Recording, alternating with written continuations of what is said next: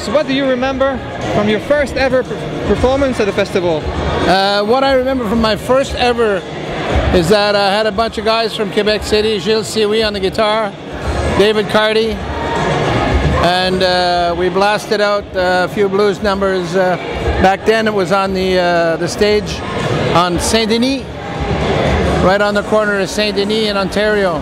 What year was that? The exact year I don't know. Aha, got you there. Yeah. I think it was 1982. Does that make sense? What was the first year? 1980. 1980? That'd be approximately right. 82 would be about right.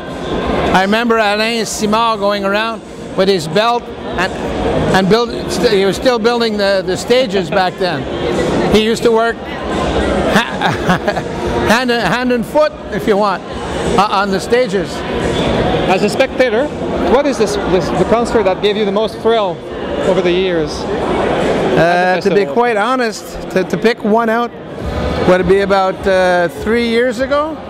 I believe we played for over 40,000 people on the, I don't know if it's the GM stage still, but I know everything has moved around now.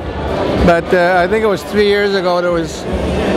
We were close to one of the records at the outdoor show, and it was a beautiful, beautiful evening, nice and warm, and a perfect night for the blues.